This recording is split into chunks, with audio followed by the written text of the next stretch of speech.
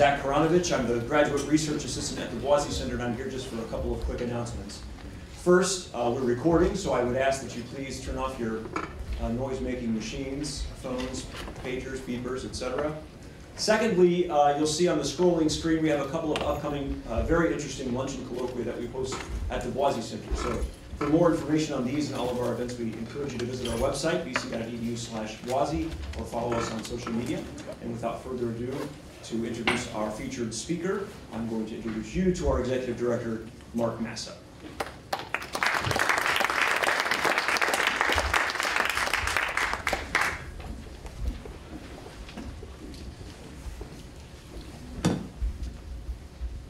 Massimo Faggioli is a very smart guy. He is a very smart guy, actually. Massimo is currently professor of theology at Villanova University, Philadelphia.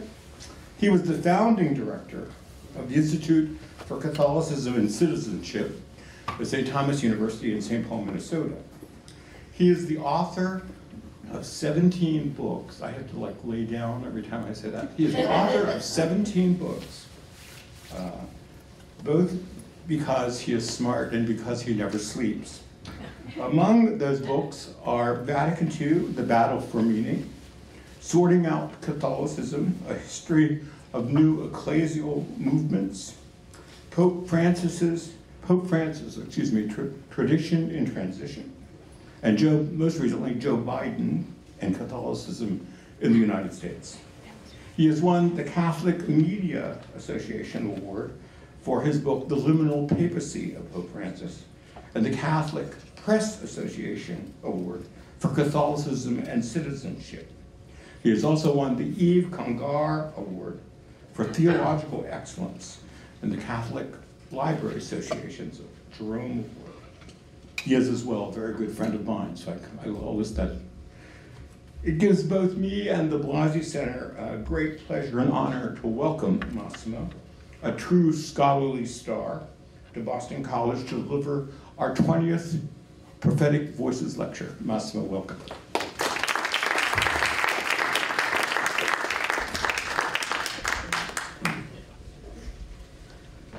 Good evening, everyone.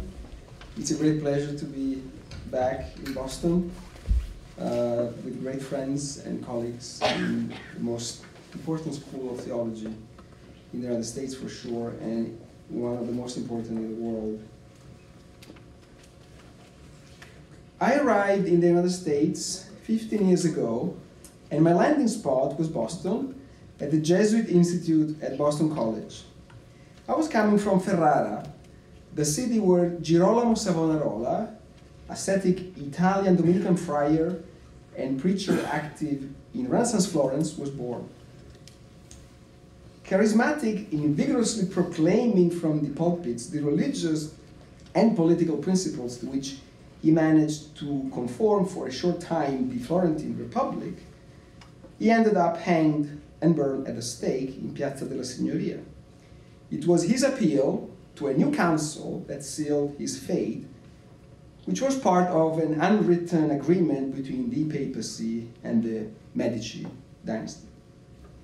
Writing a few years after he was burned, in 1498, and not far from the place where that execution took place, the political philosopher and scientist Niccolò Machiavelli spoke critically of Savonarola in many ways, and in chapter 6 of his masterpiece, The Prince, Machiavelli called Savonarola somehow derisively, quote, an unarmed prophet.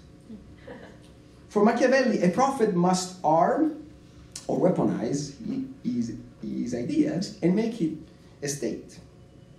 And so this presence of Savonarola, the unarmed prophet from my hometown Ferrara, came to my mind when I was asked to talk about prophecy and synodality. Because our problem is, in the Catholic Church of today, that we have to think of the role of the prophets and of prophecy in a church where the traditional forms and structures of power are in a state of perilous instability and on the verge of collapse, where there are temptations to resort to Savonarolian measures, sackcloth and ashes, to fight against corruption and abuses in the church. The voice of the episcopate, the backbone of the institutional church, finds itself in a moral and epistemological wilderness in this situation, while other, less visible forms and structures of power are silently taking over. And so the Catholic Church today needs new ways to proclaim the gospel of Jesus Christ, a proclamation that will have to be made more by the people of God and less by the clerical elites. And so this church is trying to find those new ways, and to do this, the church needs a new form, and therefore also to look again at prophecy.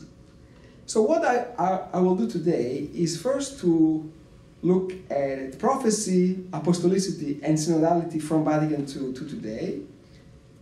Second, to see how the most important ecclesiologist at Vatican II, Yves Congar, saw the relationship between prophecy and apostolicity in church government. Third, I will look at the yawning gap between prophecy and institution in a current ecclesial crisis. And in conclusion, I will propose some personal insights into prophecy from an ecclesiological point of view. First, in the corpus of the Second Vatican Council, we do not find the word synodality, but the concept is there in nuce and in the mens, in the intention of the Council Fathers. More explicit is the understanding of prophecy which in turn helps us understand where and how the synodal idea is in Vatican II. For example, Lumen Gentium 12, quote, the holy people of God has a share too also in the prophetic role of Christ. Lumen Gentium 31, quote, the faithful sharers in Christ's priestly, prophetic, and royal office, end quote. Lumen Gentium 35, with that mention of the sensus fidei, but also in the decree on the apostolate of the laity, apostolic and apostolicitatem. Number 2, lay people sharing in the priestly, prophetic, and kingly offices of Christ play their part in the mission of the whole people of God in the church and in the world. End quote. And also in Ad Gentes 15. Now, what's important to see here, I think, is the strong link between prophecy and apostolicity in Vatican II. In Dei Verbum 17, quote, this is a mystery which was not made known to other generations as it has now been revealed to his holy apostles and prophets through the Holy Spirit, end quote, Dei Verbum 17. But also Ad Gentes 9, quote, by missionary activity, the mystical body is increased to the measure of the stature of the fullness of Christ, and the spiritual temple where God is adored in spirit, and truth grows and is built upon the foundation of the apostles and prophets, Christ Jesus himself being the chief cornerstone. End quote. And so Vatican II, on the one side, elevates and solidifies the role of the episcopate in the church throughout the council, and not just in church governance, but also for what concerns the legitimization and ecclesialization of prophecy, especially in Lumen Gentium and in Dei Verbum.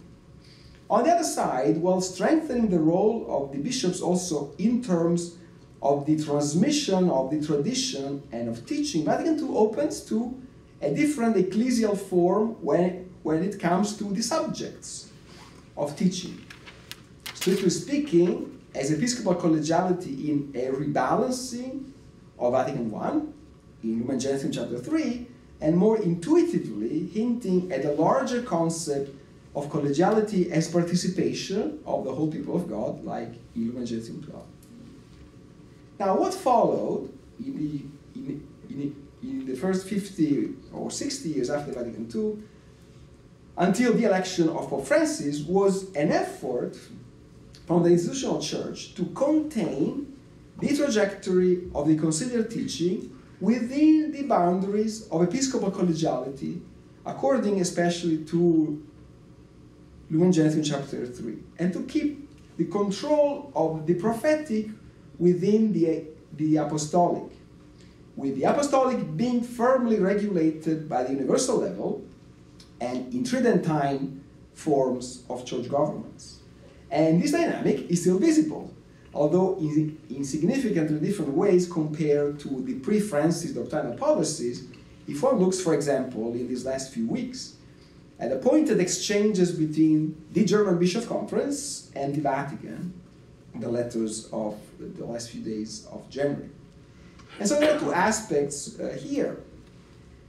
From the point of view of the institutional development of the post-Vatican II Church, we could look, for example, at the history of the underdevelopment of synodality, both at the central level, the ways in which the Bishop Synod were celebrated until 2014, and at the local level, with the disappearance of local synod and plenary councils and the strong limitations imposed on the authority of the bishop conferences.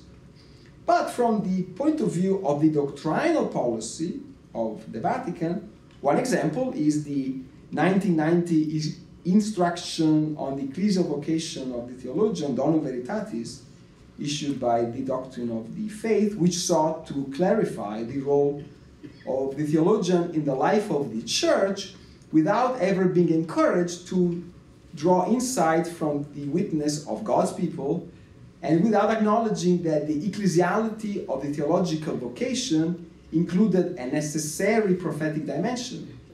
It's something on which Richard Gallardi and Catherine Clifford wrote very eloquently in 2014.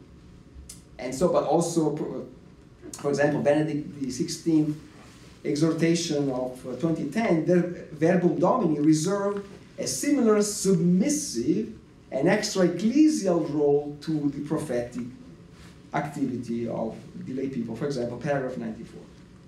So this is where Pope Francis and the synodal process that is now unfolding pick up the thread coming from Vatican II as it has been received by John Paul II and Benedict XVI.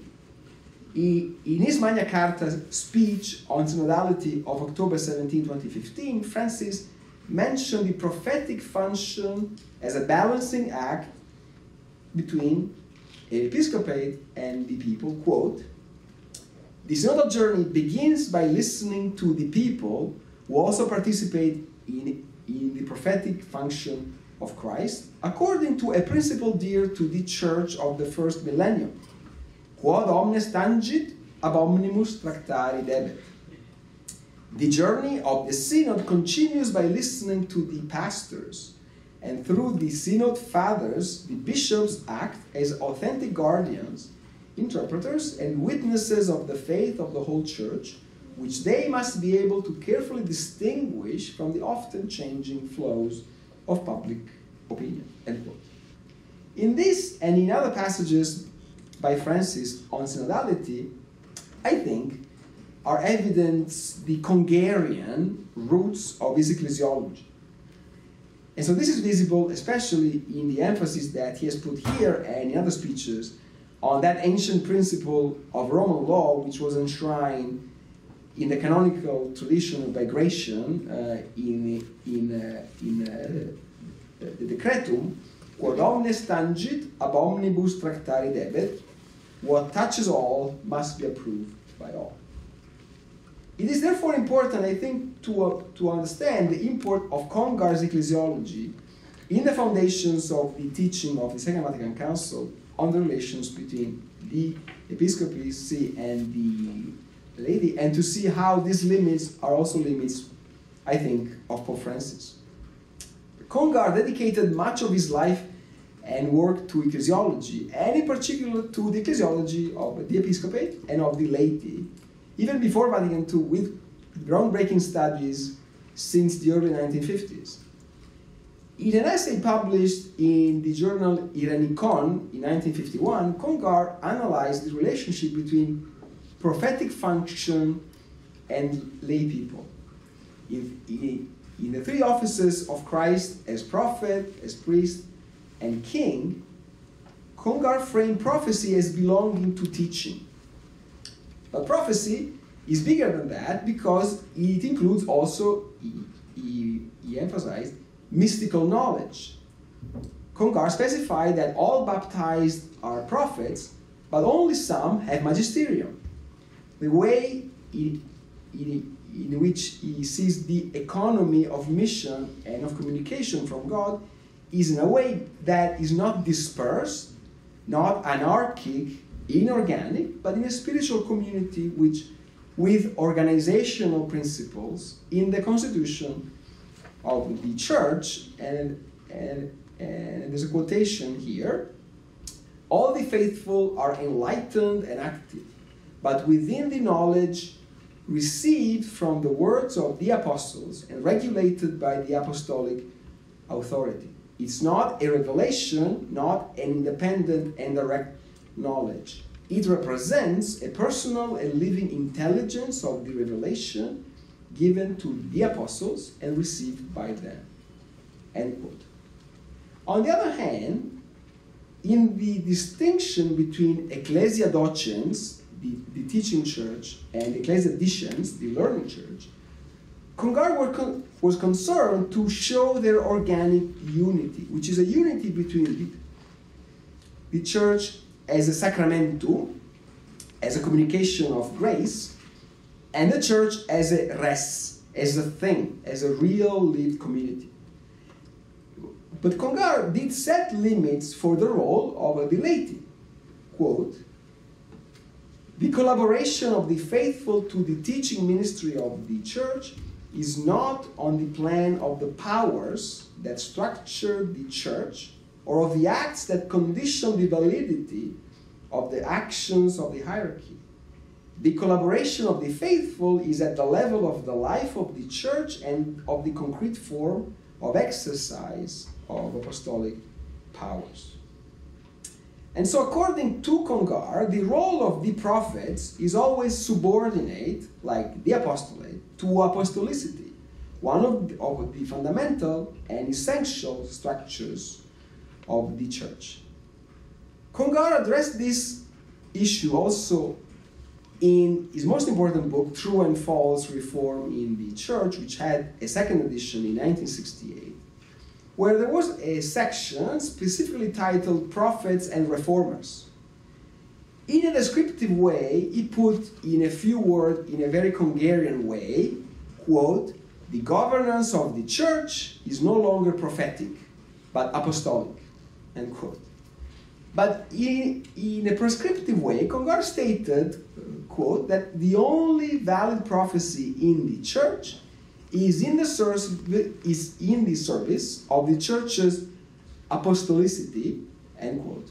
And he emphasized the perils of prophetic activity, such as professionalism and intoxication.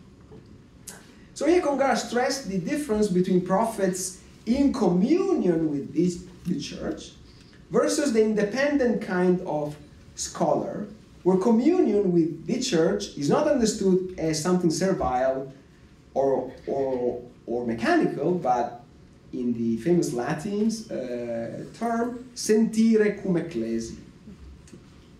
In his assessment of the role of the prophecy in the church with his exquisite historical sensibility, Congar noted the phenomenon of the great development of Roman teaching in the 19th century, which he wanted to rebalance in the 20th century with bishops' teaching and contribution from lay people. He saw that the lay people's contribution, quote, as a function preparatory and complementary to the one of the hierarchy, end quote. So here Congar warned clearly against a certain naivete towards the sensus fidelium, quote, the believing and loving church, that is, the body of the faithful, is infallible in the living possession of the faith. It's not infallible in one particular act or judgment, end quote. Even more sharply, Congar wrote, quote, "We cannot say that the faithful people does not teach. It teaches, and very actively, but not with the same capacity of apostolic authority, that is by imperative judgment. The people teach in its capacity of believers of an interior faith through all the activities of life and thought which it fosters and nourishes." End quote. So now, after 70 years from what Congar wrote, so there was certainly a post-Vatican II evolution in Congar's ecclesiology, a theology of the lay people in a more spirit-orientated view of the church, but always in an ecclesial vision that is both hierarchical and collegial, of ecclesial leaders and colleges of ministers of the community. And at the same time, we must remember that Congar never developed a theology of the institutions of synodality, which is where we are today in our church. So this is where we find ourselves today with the synodal process, with the problem of how representative, for example, an assembly of bishops and of superiors of male religious orders would be for the church of today in a future council. The prerequisite for a considered event or an ecclesial event with council-like consequences are here, where what has happened up to now in the councils precedes it. But the synodal process of 21-24, now underway, is taking place according to a completely different preparation compared to the one that took place between 1959 and 1962 to prepare Vatican II. The synodal process is much more decentralized and involves the whole people of God, those who could and desire and still desire to participate. So what are we supposed to make of Congar's ecclesiology today? I think that in the context of the ongoing synodal process, the relationship between prophecy and church government, as identified with the episcopate, is one of the eminent cases that show both the legacy and the limits of Vatican II. This has to do with the change of scene compared to the time of the Second Vatican Council, obvious after 60 years, but it has to do also with an ecclesial crisis in which the abuse crisis has become the flashpoint for a more general instability and, I believe, unsustainability of the previously established Catholic form or order. In many parts of the church today, and in the West in a particular way, we see the collapse of church authority, but also of the legitimacy of the church, and in particular of the episcopate. The abuse crisis has amplified the gap between prophecy and apostolicity in the Catholic Church with the issues that it has raised in terms of accountability, of representation, but even more fundamentally, of coherence with the gospel of Jesus Christ.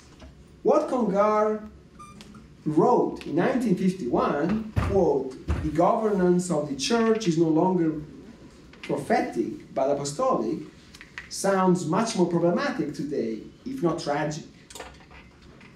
Vatican II and the institutional implementation of Vatican II in the years after have solidified a silencing of the prophetic in favor of the apostolic, in the sense of the bishops, in something like a return to 18th century episcopalism, but now much tamed and reconciled with papal power, but often disconnected with the local churches. The isolation of the episcopate is evident not only with respect of the laity or the public opinion, but also with their own diocesan clergy, as was recently highlighted by a study carried out by the Catholic University of America in Washington, D.C. a few months ago. In the Catholic Church, and in this country in particular, I think, we have seen in the last few years, especially the unsustainability of this kind of episcopalism, and what this empty episcopalism has produced as side effects, a very short list.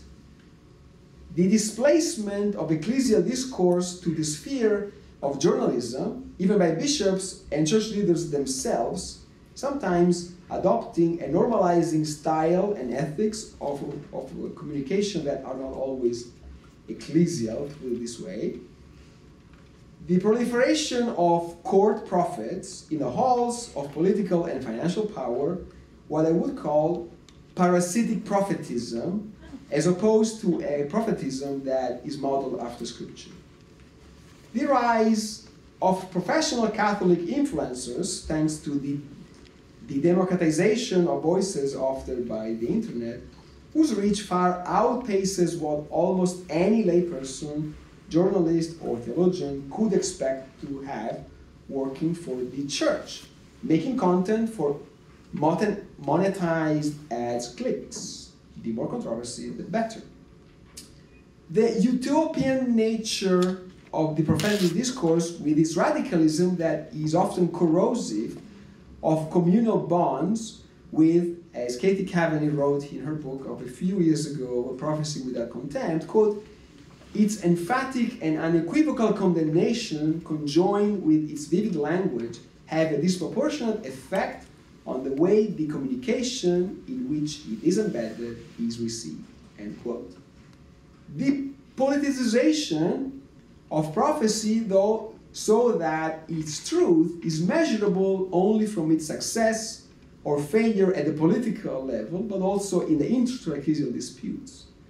And finally, a phenomenon of Catholic exculturation, where the emphasis on the countercultural nature of the church teaching on the hot-button issues often serves as an illusory self-validation of the prophetic character of its discourse.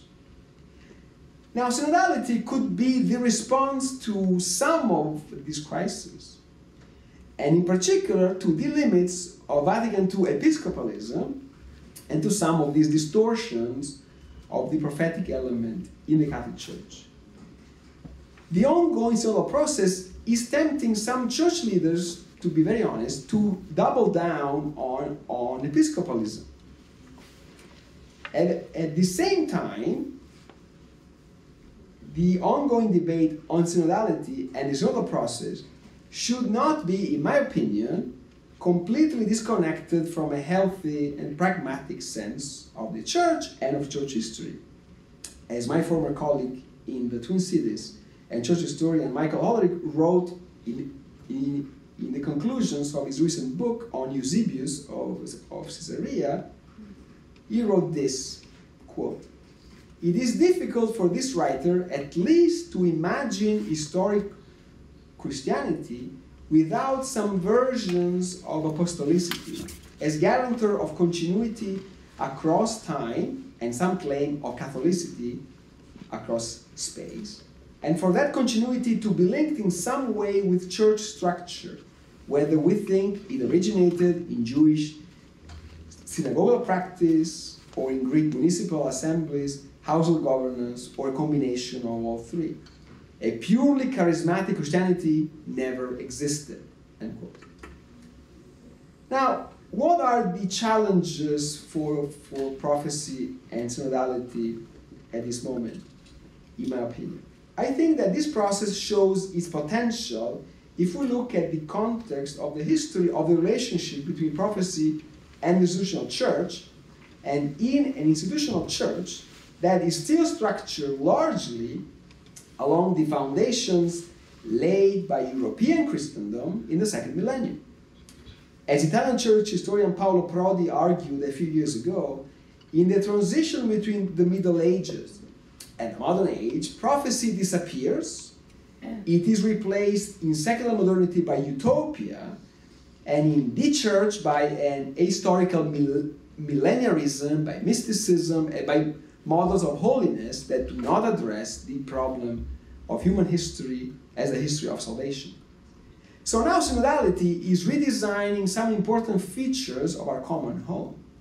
Also because this is, I believe it's very important, also because this process, this synodal process, coincides chronologically and is part of a historical turn towards a de-Europeanization of Catholicism. De-globalization of Catholicism, or to use Ranner's term, the world church has the potential to redefine the seizure of the prophecy by an institution that took place in medieval and early modern Catholicism. This could be, to quote Michel Desserteau, a new prise de la parole. So this is a key moment in Francis' pontificate, but more broadly in the history of the post-Vatican II Church. And so there are many unknowns. The legacy and limits of Congar's view are the limits also of the Second Vatican Council, largely.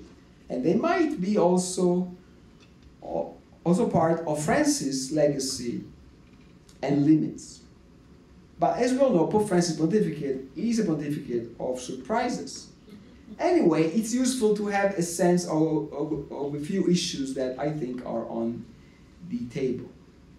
First, synodality challenges all members of the Church to redefine not only the settings and the volume of the ecclesial conversation, but also the parameters of that conversation.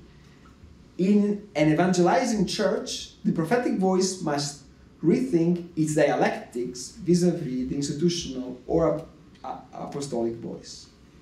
The question is whether and how being a discerning church entails an overcoming of the distinction or separation between the ecclesia docens, the teaching church, and the ecclesia discens, learning church. The important point here, and I say this as a scholar of the Second Vatican Council, synodality cannot be reduced to another wave of institutional interpretations of the Second Vatican Council and another diatribe on the hermeneutics. The issue of synodality and the institutional forms it takes in the church, I think, depends on the ability to implement in the church of today a transition from a theology that's based on church teaching, or a theology of church teaching, to a theology of revelation. Second, there is no future for the church without more action by lay people. This means also a recognition of the prophetic voice of the lay people in ways that are institutionally more hospitable and visible. This requires a new style of conversation in the church, but also a new style of hospitality, which open the doors, enlarge the tent, also to those lay prophets that have not been listened to at home in the Catholic Church. So here synodality has no future without a prophetic voice that has been excluded so far. But it has no future either without the voice of the bishops. Catholics now largely experience a separation and alienation between the apostolic function and the rest of the church. It's impossible, I think, to imagine a synodal church, not just for canon law's sake, but also theologically, a synodal church without the voice of the episcopate, or worse, a church in which the voice of the episcopate is commonly seen as the opposite of prophecy, or against prophecy, or prone to aspiring to be court prophets. Third, on ministeriality. A key question concerns the relationship of prophecy with ministry in the church. That is, if a more prophetic church can move beyond ministeriality that it is identified almost exclusively with male ordained ministry towards a plurality of ministerial roles. But how to do that? Is the alternative an almost completely post-ministerial Catholicism? model on a Catholic laity as the main subject of the experience of the communities whose pastoral practices are characterized by the inclusion of the personal or professional skills brought by special members of the community.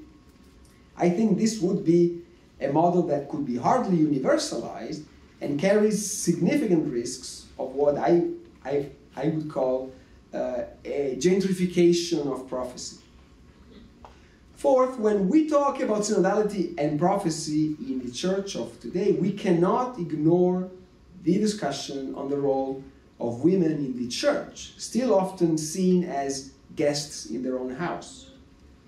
Probably the biggest test of synodality is the recognition and listening of the prophetic voice of women within the visible institutional church. And to be even more blunt, we will not have a synodal church as long as we measure the role of women in the church by looking exclusively at the number of appointments in administrative positions such as Roman Curia officials, chancellors, or judges. As important as these appointments are, it's about their public voice in the church.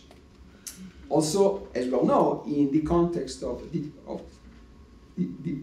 abuse crisis, the absence of women in ecclesial leadership roles means that often abuses against them continue to be seen as nothing more than an unpleasant but minor inconvenience. The role of theology. Theology is a public word that can choose to be or not to be prophetic, and the apostolic munus can choose or refuse to accept the voice of theology in its prophetic munus and in its potential to overcome the dichotomy between ecclesia doctrines and ecclesiadicians. As Ghislain Lafon put it more than 20 years ago, our theology is marked by the primacy of knowledge or wisdom that's knowledge over prophecy.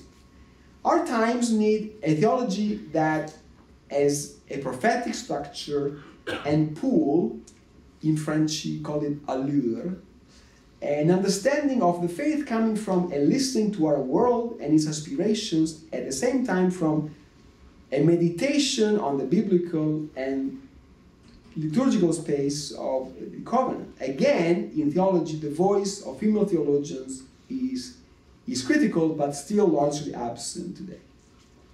Sixth, the prophecy and the charismatic element. The last few years in the history of the abuse crisis, with the revelations on serial abusers among the charismatic leaders and even founders of new communities and movements, are a powerful reminder of the dangers of seeking popularity at home for this new kind of prophet. In the foundations of these new movements, in the second part of the 20th century, serious crimes have been committed in the name of the founders' prophetic charisma. The halo that surrounded the charisma justified the absence of control and supervision by the institutional church. Often the mark of authenticity of these new prophets was seen in their distance from the institutional church and from the bishops. And at the same time, these prophets actively sought and obtained recognition from the institutional church, sometimes hailed as the creative communities that were supposed to save the church from inertia. The very label of prophets has been damaged by these stories of sexual and spiritual perversion, which were hidden under the cover of attractive elements for an institutional church in a sociological and cultural crisis.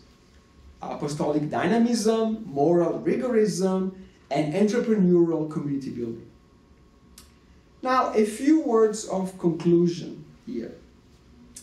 It is true that prophets are never honored at home, and this is also an ever valid warning against the facile elevation and celebration of prophets.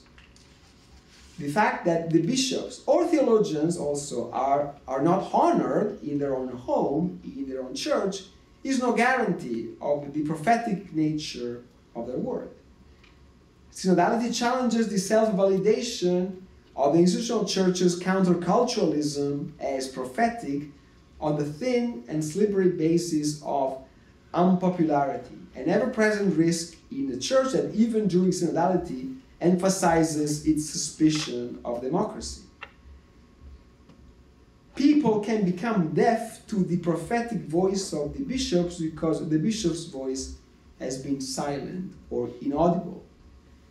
Deaf masses are sometimes born of voiceless guides. Unpopularity as a sole marker of the prophetic is particularly dangerous when eminent voices in the Catholic Church tend to react against the challenges of secularization with an apologetics on enmity. And this is typical of those who embrace a particular option that are very different from that monastic flight from the world that had marked past centuries. Contrary to the Benedict option, for example, that monastic flight did not make claims on the world, while the modern enmity towards the world is all aimed at regaining a place in the world for the church and in a position of privilege. But I think that the most tragic sign of the serious situation in which the church finds itself is that we Catholics, we are often seen as members of a church portraying a God as an enemy of men and women of today, as an obstacle to their aspiration to freedom and dignity. It's hard not to see that representation of Catholicism as the enemy. How it has become part of the perception of our church today, and for serious reasons. Non-Christian traditions are viewed often, sometimes even by Catholics, as more Jesus-like or more prophetic than the church. This is such a tragic contrast from the beginning of the Conciliar Constitution on Revelation, Dei Verbum, number 2, quote, God, who is invisible, in his great love, speaks to humankind as friends and enters into their life so as to invite and receive them into relationship.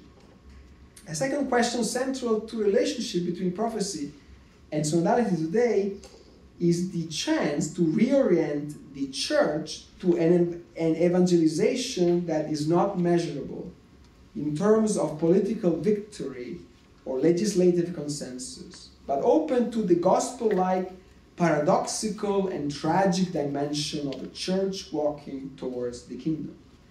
This requires an understanding of the prophetic element in the church and of the church that escapes the temptation to seek refuge in the Schmittian paradigm of the political as distinction between friend and enemy, which is nothing else but a new form of alliance between throne and altar.